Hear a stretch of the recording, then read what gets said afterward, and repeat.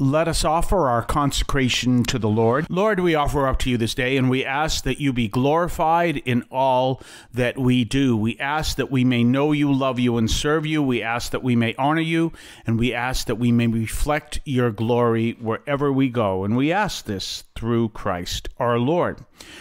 Well, today, of course, is Friday of the 11th week of Ordinary Time. And I've been talking, it's been interesting because this week there's been great sets of readings. Sometimes I look over the readings and like, what in the world am I going to do with that? I remember I was at Glastonbury Abbey. I went to Mass before I went in the seminary. I went to Glastonbury Abbey in the seminary, and there was a newly ordained priest. Now, the abbey is Benedictine. So these are monks who live there. They live a life of monks. So that's how they live. And they are people who pray, and they give retreats, and they do writings, and they do praying, liturgical praying and private prayer and everything else. It's not as strict as if we go further west to Spencer, or if we head west, because actually Hingham is where Glastonbury is, and that's a little east of us. But if we head, and southeast actually, if we head west to Spencer, which is almost straight west, the Cistercian order, which is a very, very strict order of monks, I guess, or friars, but I believe they are monks, and they're also Benedictine tradition, but they live a very strict rule where there's the grand silence every night. There is just living almost in a cloister, essentially in a cloister. So there are two different forms of the Benedictine spirituality in Hingham at Glastonbury Abbey, and at Spencer at St. Joseph Abbey. And by the way, at Spencer is where they make the jelly that you can find in your supermarket that says Trappist jelly, because Cistercians are also known as Trappists. So anytime you're going into the supermarket, and you come to the jelly section, you see Trappist jelly. Guess what? That's literally made by the monks in St. Joseph Abbey in Spencer, Massachusetts. It's also a great place for retreats, but they're silent retreats. So I want you to think about that. You're on retreat for a week, and you can't talk except to your spiritual advisor. It's doable. You can do this, but just know the can't talk means so that you can pray and study and meditate and everything else. Meditate in Christian form, not in any other form. And I don't know if you knew this, but meditation as a form of prayer is older in the Christian circles than it is in other circles, just so you know. So anyway, and you can do that, and you can learn about that and everything else, but you can't talk. Even when you eat, by the way, I'm getting a little off track here, but I'll tell you, even when you eat, by the way, you don't talk at all.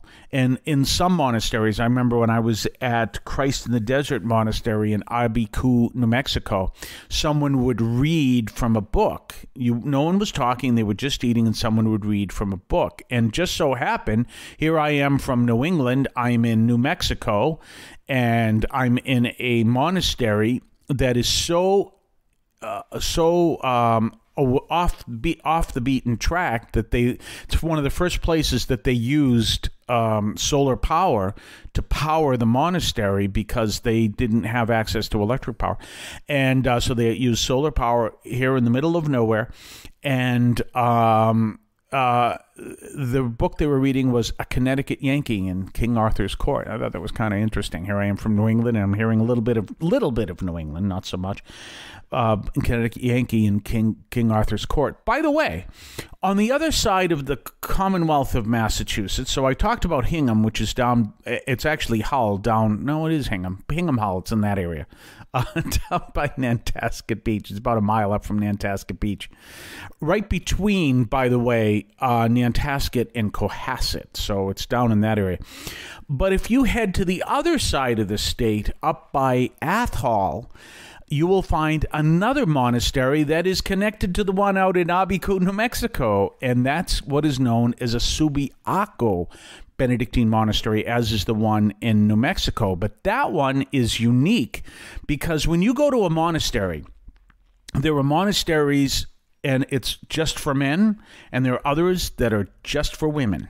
And as a matter of fact, there is a Trappistine, which is the same order as the one out in Spencer, Trappistines in Wrentham, but that's just for women. The one out in Spencer is just for men.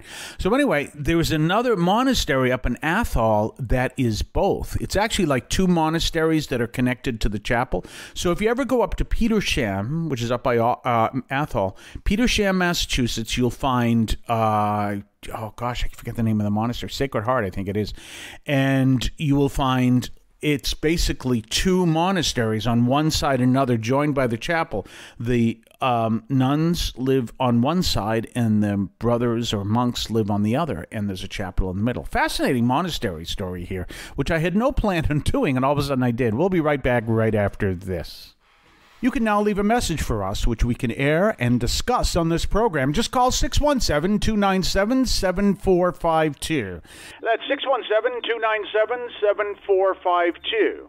617-297-7452. Feel free to call, leave a comment, a question, or even feedback, and we may play it on the air.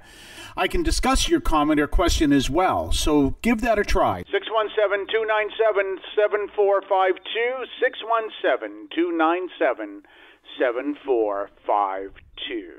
And don't forget our website, CatholicAudiomedia.com. That's CatholicAudiomedia.com. And you can also check out the parish website at stanthonyalston.org. And if you're looking for a place to go to church, maybe you might want to consider a place such as St. Anthony in Alston. We're at 43 Holton Street, and you're welcome to the 10 o'clock a.m. Mass. And so there we are.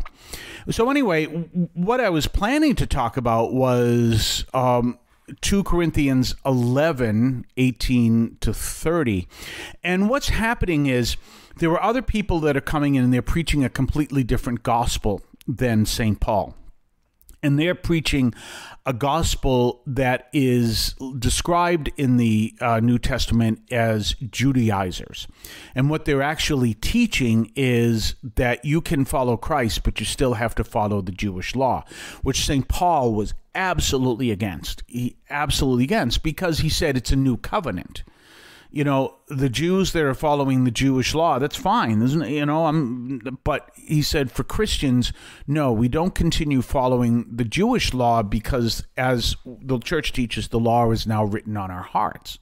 So it's two understandings, but St. Paul didn't like the combination of the two. He said, no, we follow a new law in Christ. So all these other preachers would come in and they were very strong preachers. You know, they'd preach powerfully. You know, kind of an interesting thing that happens to me is I can preach that very strong evangelical style preaching in Spanish and in Portuguese. I can't do it in English. For some reason, I just can't. I've tried and I can't. So they would come in with this very powerful form of preaching, and St. Paul admits that he was a preacher who could preach powerful things, but not in a powerful way. So what's happening is these preachers are coming across powerfully, and he's saying, look, this is who I am. And in doing so, he's kind of pointing out, he doesn't say it this way, but if you read the whole passage, it comes out this way, that his preaching is part of how he is embracing Christ despite what he has been through. You know, he's been through imprisonments and beatings, but besides that, he is a child of Israel. He is a descendant of Abraham. He is, you know, someone who has embraced Christ, but he has suffered terribly for his faith. He's been shipwrecked. He's been this, he's that, and you have to go read it. It's 2 Corinthians 11, but he's been through it all, and that too is part of his preaching, and he's basically coming out and saying, you know, this is who I am as well, and these people may sound more powerful than me, but I am preaching not only with my words, but with everything that I am a part of, that has been a part of my life in my preaching of the gospel. All that I've suffered, all that I've gone through, all that I was before I met Christ, all of that is part of my preaching, and all of that is testifying to Paul. So he's really saying, why are you listening to these other people when I'm trying to give you the actual message? And remember, some of these preachers would come in and, as I said, they were Judaizers. So they would teach that they would have to follow the Jewish law. You know that famous scene where St. Peter and St. Paul have a confrontation. St. Paul confronts St. Peter and said, you know, when you're at the Jewish Christians, you're acting one way, and when you're in the Gentile Christians, you're acting another. He says, this has got to stop. There is one gospel, and you're going to follow that one gospel. And this is what Paul said to Peter. So they had this bit of an argument there. Well, that's what's happening here. These other people that are preaching a different gospel that doesn't preach this new way of life that St. Paul is preaching, and they're doing it stronger. And St. Paul is saying, no. Maybe I don't preach as more powerfully as they do, but my whole life preaches more powerfully than theirs. And therefore, listen to my gospel. Don't listen to theirs. We'll talk more on Monday. Have yourself a blessed weekend. I want to call your attention to Catholic TV, which offers great faith-filled, family-friendly programming 24 hours a day. You can find your cable channel at www.getcatholictv.com, and you can watch online on the free apps or check out the YouTube channel. Daily Mass, Rosaries, the Divine Mercy Chaplet, and the Our Lady of Perpetual Help Novena are all available online and on demand. Check out CatholicTV.com. If you would like to support our program, please consider a donation to St. Anthony Parish in Allston, Massachusetts. There are several ways to consider this. One is to purchase any of our merchandise, which you can find at the shopping tab at CatholicAudiomedia.com. That's CatholicAudiomedia.com. There are coffee mugs there. There's also my latest book, Encounter Christ in Your Humanity, all of which you can find at the shopping tab at CatholicAudiomedia.com. You can also donate to the show directly through either the Donate tab, also at CatholicAudiomedia.com, or by sending a donation through the U.S. Postal Service with your questions and comments at 43 Holton Street, Allston, Massachusetts, 02134. That's St. Anthony Parish, 43 Holton Street, Allston, Massachusetts, 02134. Finally, the best way you can support our parish is to attend Mass on Sundays at 10 o'clock and be a part of our parish. We thank you for any support you would like to give to St. Anthony Parish in Allston, Massachusetts, the sponsoring parish for this media outreach to Catholics and other Christians in the WROL, WEZE, and podcast listening audience. In Cristo vivimos.